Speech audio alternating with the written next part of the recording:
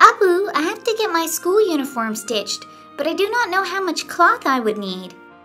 Priya, there are a few tools that help us measure different kinds of objects. Smaller objects can be measured using this scale.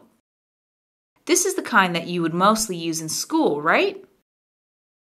So on this scale, do you see several divisions?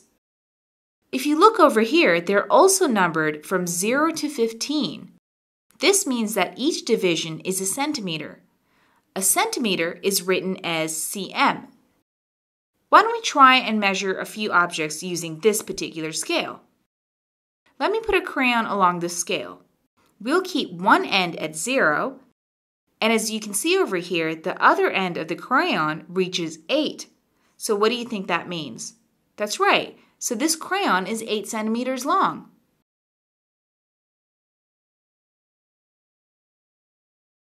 Let's try measuring this glass over here. Let me keep the scale along the height of the glass. The height of this glass is 14 centimeters.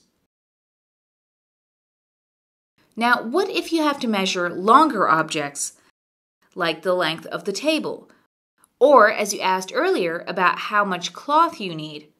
Now, such objects are measured using this meter rod.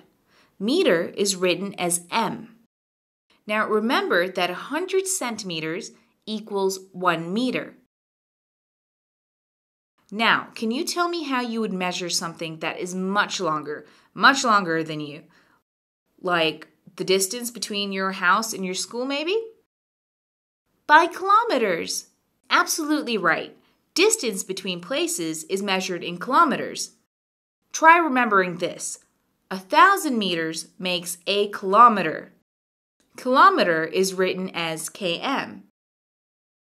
I'm going to bring up different objects. Tell me if it can be measured in centimeters, meters, or kilometers. All right, you ready? Here we go.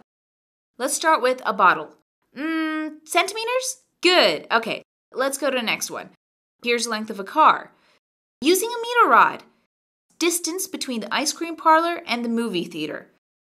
Kilometers. Let's try height of a lamppost. Meters. Distance between your home and the playground. Kilometers. So here we have a matchstick. So let's see, what would be the appropriate measurement? That's right, centimeter. Okay, the next one. Leaf. Centimeter. Table.